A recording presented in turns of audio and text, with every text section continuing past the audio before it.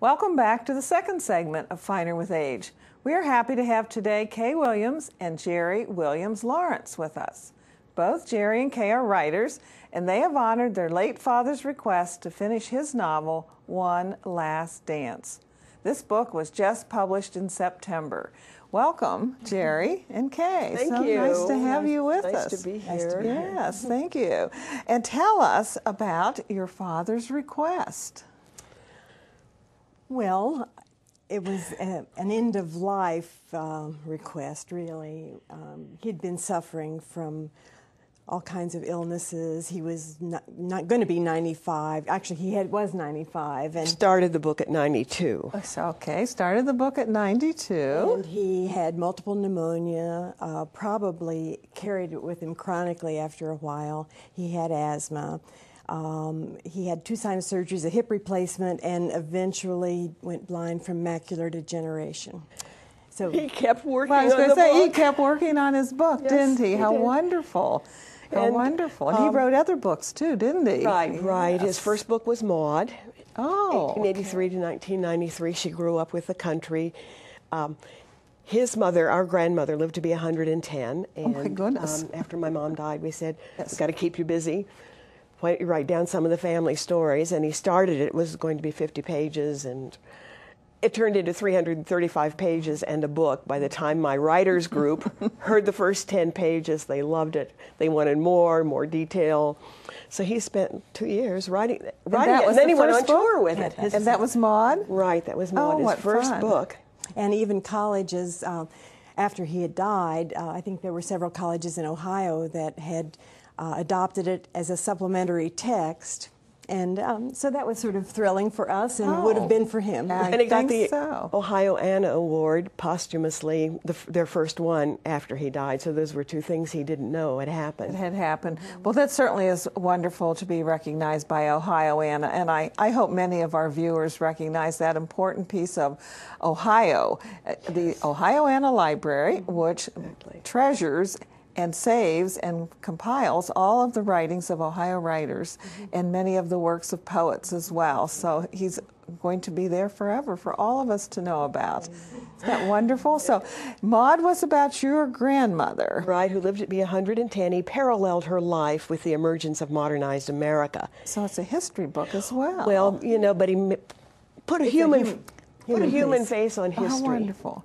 Well, no wonder the colleges are using it. It might be something we should read, too, just to review our own history, right? Well, it makes you feel pretty proud, I'll tell you. Oh, yes, yes. And then One Last Dance. Tell us about this. Who's the heroine of this? They're the dancing people? Well, Dad said the book was about 2 old duffers trying to stay out of a retirement center. But really, it ends up being a book primarily about the importance of relationships, no matter how old you are. There are 3 major characters, Morgan and Dixie, who are like 90 and 80, and then a younger person that you think is going to be a villain, but actually isn't. And so anyway, these 3 characters are represented. And it covers the importance of relationships, what happens to youth at risk. It covers the problems that the aging have with their physical ailments, and then also how do you find reputable and good health care. It's done in a humorous way. That's what is very important. My dad had a great wit. I mean, there's some scary parts and very moving parts, but he wanted to do it as humorously as possible. You said in the first book that your writers group took a look at that. Did they take a look at this one also? Exactly, after Jerri and I figured out what we were going to do after he died. I bet they were a big help, weren't they? Well, they were. It was interesting because they would see certain things that, of course, you're sort of like can't see the forest for the trees when you're working so intricately with everything. And at one point, one of the group said, "Oh, I just love Jiggs," and Jiggs is the little dog. And so Jiggs began to become more important in the manuscript. Okay. When we finished the manuscript and we're giving it to some people to read, someone said, "Well, Morgan at first doesn't seem very nice. He's rather irascible, and I wasn't sure I even liked him or could trust him." Because they have a big fight in front of Whispering Pines Retirement Center because they collide, and he's very upset.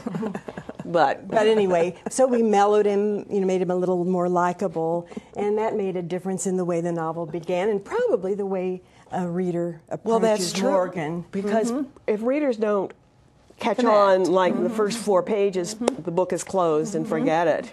Well, that was nice to have people read it and give you those suggestions as well, so that it would be something that would get wider distribution. Yes. And you're going about doing that right now, aren't you? Yes. We just launched our tour at a bookstore, and we had an overwhelming number of people come. It was really exciting. And Oh, goodness, so wonderful. And so you're going to be doing that for a while now around Ohio or greater than Ohio? well, we're starting in Ohio, and we go over to Indiana for one Mitchell's bookstore over there, but it's basically in Ohio, actually like the northwest, southwest area. And then there'll be some retirement centers or, like assisted living centers who will conjoin with bookstores. And we have a program that we do. We did about 30 minutes for Westerville Retirement Center, but 20 minutes because Dad lived there, about 20 minutes for the other. Okay.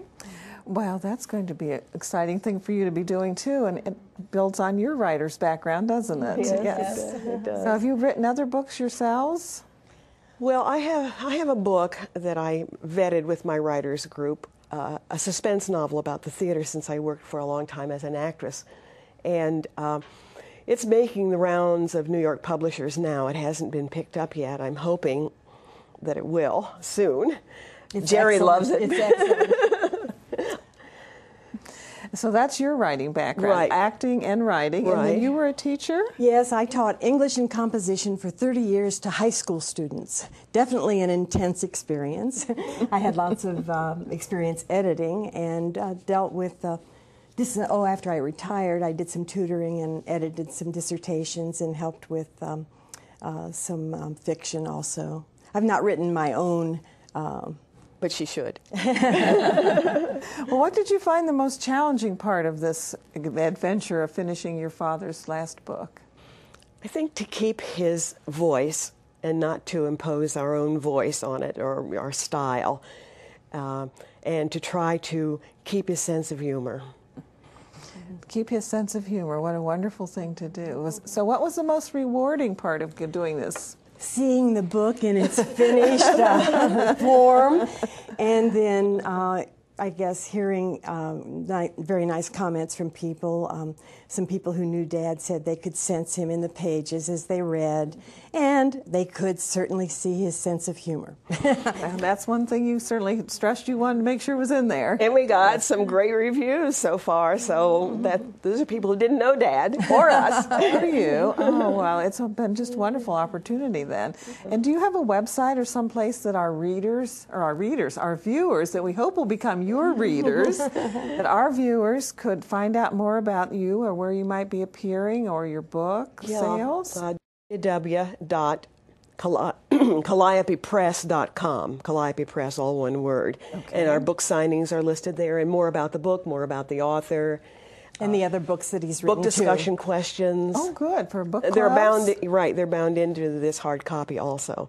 It has a lot of great discussions. Very discussable book. I'm sure it must be. And I can see groups all over the state getting ready to start reading the new book. Many of them read a book a month. Good. I know. So this will be something. One Last Dance. This is absolutely wonderful. And we so appreciated your coming and sharing this with us today. I sense your father's twinkles in your eyes. Well, we think he would be very proud. Yes, we do. And very happy, I think, with the finish. Well, how do you think he would feel about how you finished it? The very ending. Well, when he dictated the last 11 chapters because he was blind. So I transcribed them, and he had notes. We better expand here or there. And then there was something he said, I think we ought to have a big party here to try to jog Morgan a little bit out of his lethargy. And that was when we had trouble fitting it in where he said. But then the ending of the book, how was it going to end? And that celebration that he thought about seemed like the perfect ending, and of course it became a very, very big celebration. Because he wanted the happy ending. That's what he wanted, and we're going to have a happy ending right now too, because we've come to the end of our program. But this has been so much fun to get to meet you and learn about the book, and I'm sure your father is smiling right now on this event, and we hope that our readers have enjoyed this. And if you would like to know more about this program and other programs and services available through Ohio's Aging Network, visit us at www.goldenbuckeye.com. And please be sure to tune in next month. Thank you for watching.